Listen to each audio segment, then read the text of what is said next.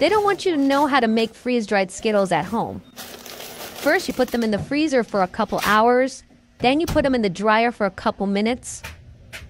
Once you take them out, you're going to have delicious, puffy, freeze-dried Skittles. Good luck.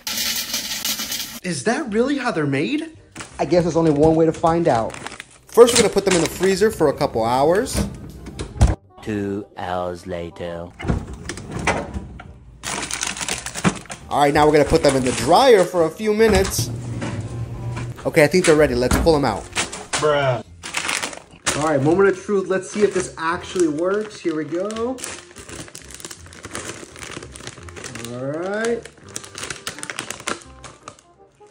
No way! That is so cool.